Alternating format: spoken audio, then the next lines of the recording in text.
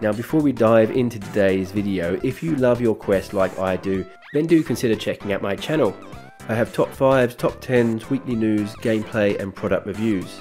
So if you're interested in that sort of stuff too, make sure you hit that subscribe button and notification bell to be kept up to date with the latest.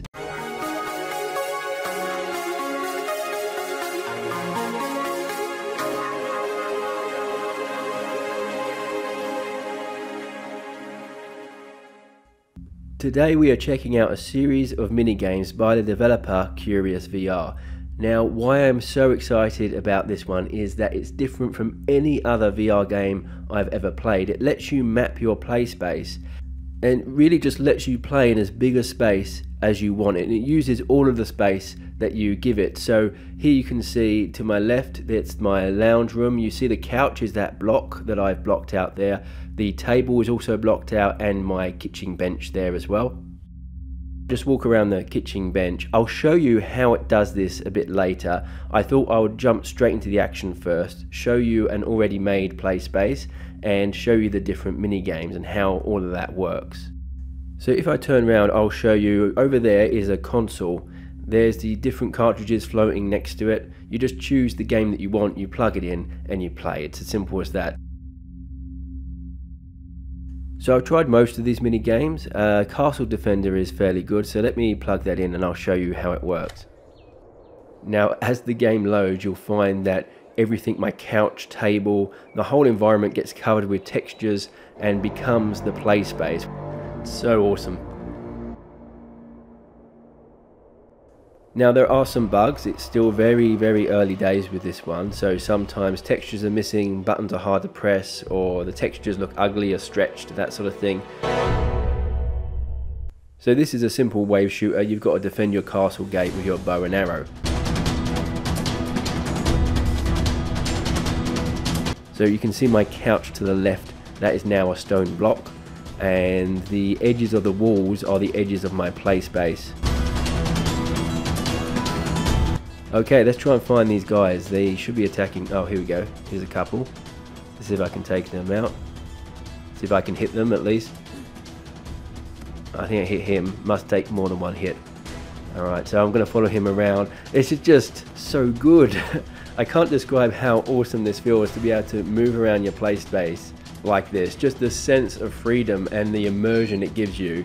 And this is just a basic wave shooter, but being able to move around my whole play space like this just makes it 1,000 times better than it otherwise would have been. Now the next mini game we're going to try, Vortex, has to be my favorite mini game by far. So I'll show you how that works. Ah, that's so cool, the environment changing like that, it just never gets old. Okay, so in this game you have this spaceship on your hand, you move your hand, it moves the spaceship, and you shoot with the trigger, and that's pretty much it. You have to take down other spacecraft, you've got power-ups, these sorts of things. Really cool game. We have to find some enemies. I see some enemy fire, I'm not sure where it's coming from.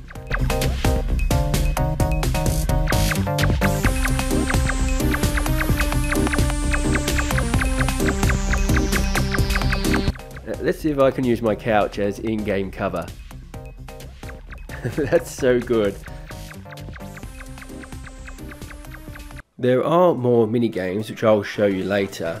For now, I'm going to show you how to make your own play space. It's dead simple, and you'll see I'm doing it here. The first step is drawing the walls. You have to basically just draw all of the walls in your play area. It takes a few minutes, obviously depends on how big your play space is.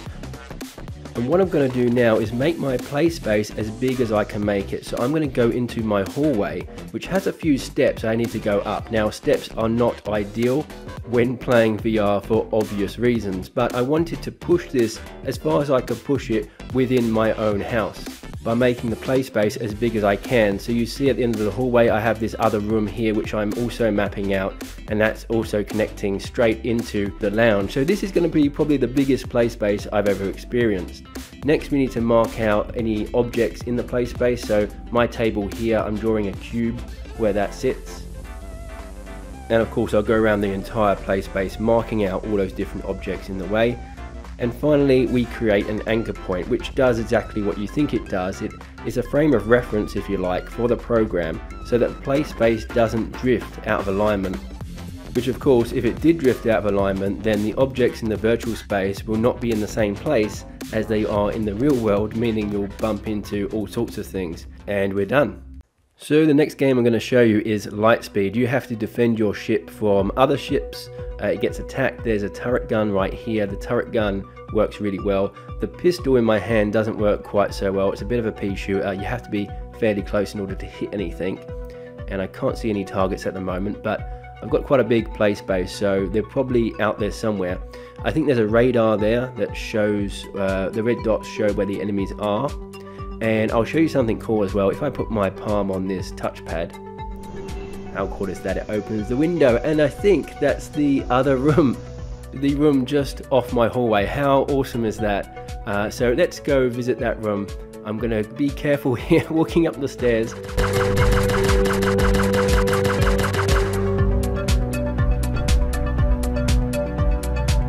This is just unbelievable. So I don't recommend using stairs in a VR play space. I am taking a risk by doing that, even with being extra careful.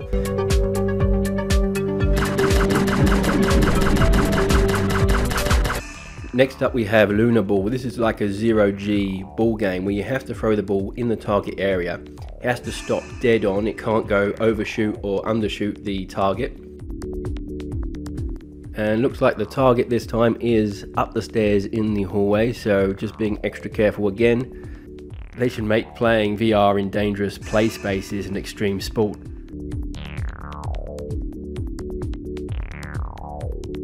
Another great feature about this one is it spawns objects in the play area as you get further and further in the game, which makes it harder, of course, as you've got to get the ball around the objects and that sort of thing.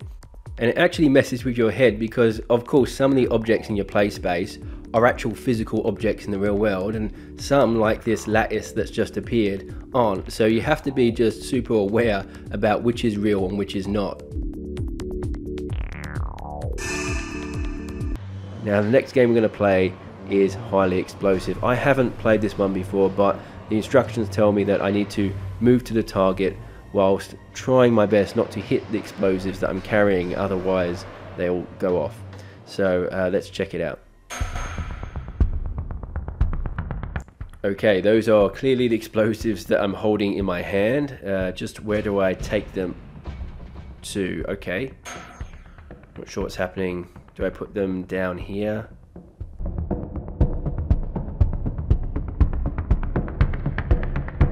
Move here. Okay, well that's pretty straightforward.